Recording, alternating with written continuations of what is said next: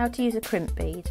You thread your crimp bead onto your beading thread, then you thread on either a clasp or a jump ring, and then you thread your beading thread back through the crimp bead, trapping your clasp or jump ring.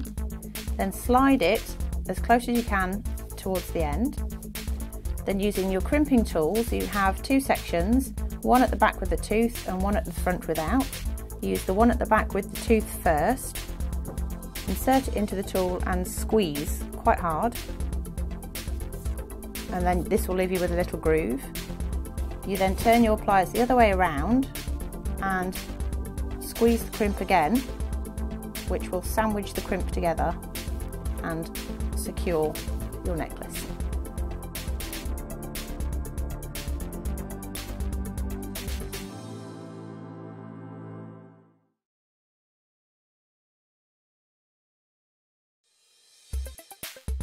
To make a double eye pin loop, you take a head pin or a piece of wire, you feed on your gemstone, and then at one end you make a basic loop.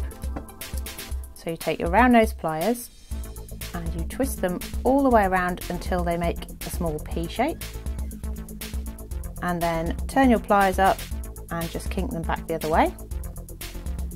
Then turn the whole thing round and bring the bead back to that loop.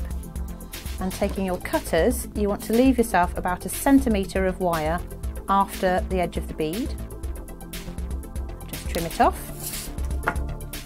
And then you do the same thing on this end with your round nose pliers. You make a complete loop by clamping the end, rolling your wrist around until it meets itself, and then just kink back. And then all you need to do is make sure that both ends are facing the same direction.